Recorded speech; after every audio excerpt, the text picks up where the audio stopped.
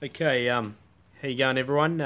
My name's Peter. I'm a African Cichlid breeder slash enthusiast, and also a cherry shrimp breeder. This is a part one video of many to come. Pretty much what's inspired me to do this video is just due to the lack of, and more thereof, the expensive rocks such as these that you can buy at a pet shop or aquarium shop. Mainly due to the cost of them, I've decided to take it upon myself to get some advice off some cichlid breeders and do some of my own creations.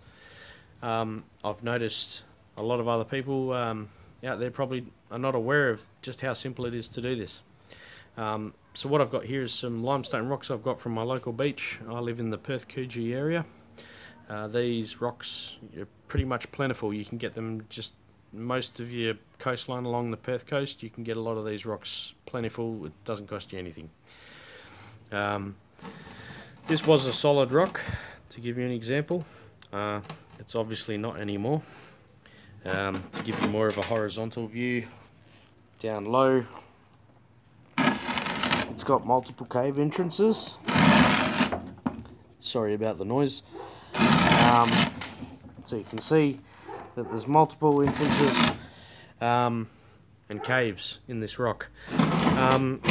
Being an African Cichlid breeder and enthusiast, as a lot of African Cichlid breeders would know, they like caves, rocks and sort of hollows, anywhere that they can have their own privacy at certain points and have their own sort of territory.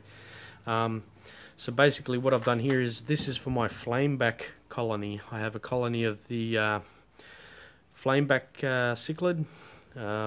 Basically this is going to go into my colony for those guys, so that way it breaks up a lot of the aggression. A lot of aggression people aren't aware of, being new to the cichlid aquarium sort of hobby, don't realise that African cichlids do require their own sort of area, which can be broken up using caves and such, like you can do with this rock. That'll save a lot of problems in your fish tank if you put these in with African cichlids. I was only at a pet shop probably a week ago and saw a rock half this size, and it was a fake rock made out of plastic for $40. This took me an hour and a half, and all I used was some tools over here.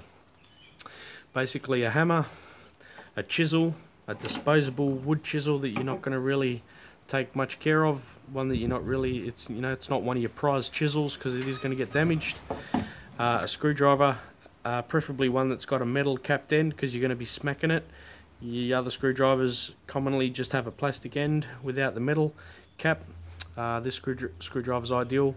It's a disposable one because I've got multiple, and it works just fine for the job. You're going to need a masonry drill bit. A lot of people are familiar with your masonry drill bits, and you're going to need some disposable wood metal spade bits. These are going to get blunt real quick, and also a hammer. With those tools and this rock, I've achieved this in a matter of an hour and a half, which would cost you on average probably anywhere from $80 to $100 to get this rock. And that's probably a fake version of this rock. You can see that this rock has multiple hiding spots for your cichlids. At the very base of the rock, it has a cave central entrance with 3 entrances. This is mainly going to be utilised for my male flameback. Will probably dominate this area here when it gets put into the tank. And the females will utilise these other holes here for when they need to be separated for breeding and such.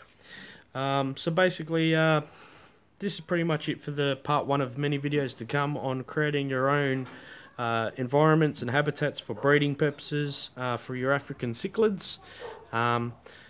So stay tuned for more. If you've got any questions, feel free to post any comments or replies to my YouTube account, and I'll be prompting you more answers and more designs from there. I've got some other designs of some limestone rocks in my other aquariums, which I'm breeding some venustas and some, for example, blueberries. I've got some blueberry cichlids.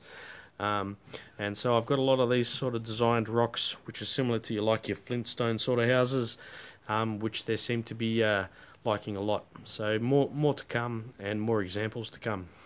Thanks for watching.